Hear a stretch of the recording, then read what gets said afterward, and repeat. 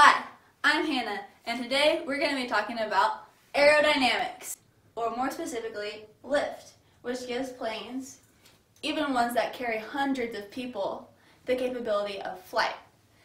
Lift is generated when there's high pressure underneath the wing and low pressure above the wing. This carries the airplane up into the air. But where does this pressure come from? Well, to figure that out, let's look at an airfoil. An airfoil is basically looking at the wing of an airplane from its end. You can see the airflow underneath the wing maintains the same speed, whereas the airflow above the wing increases its speed as it travels across a longer distance. This is what creates the area of low pressure above the wing. Here's a graph of the air pressure surrounding the wing. Notice the small areas of high pressure at the front where the air hits the wing and at the back where the air converges. The large area of low pressure above the wing is the fastest moving air because it follows the longer convex side of the wing. But why does it follow it? Why doesn't it just go straight? Well, that is caused by something known as the Coanda effect. The Coanda effect basically says that when a fluid is moving across a convex curve, it's going to want to follow it. So that is why air follows an airfoil and allows planes to fly.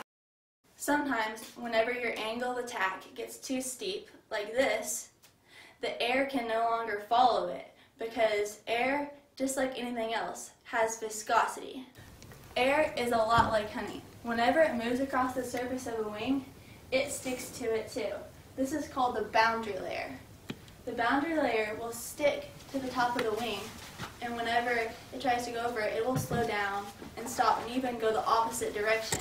This creates turbulence right there because the air is slowed down. And when the air is slow, that means it's high pressure. And whenever you have high pressure on top of your wing, that means things are not looking so well and you're probably going to fall out of the sky. But luckily, there's a solution to this problem. And the solution is called vortex generators. Although they're very, very small, they make a huge difference. Vortex generators are attached to the leading edge of a wing at a slight angle so that when the air moves across it, it causes it to roll over it, generating a vortex. This vortex mixes the boundary layer of air, which is high pressure, with the lower pressure air above, keeps it moving at the same speed, and follows the wing without sticking to it. This allows planes to maintain lift and not fall out of the sky.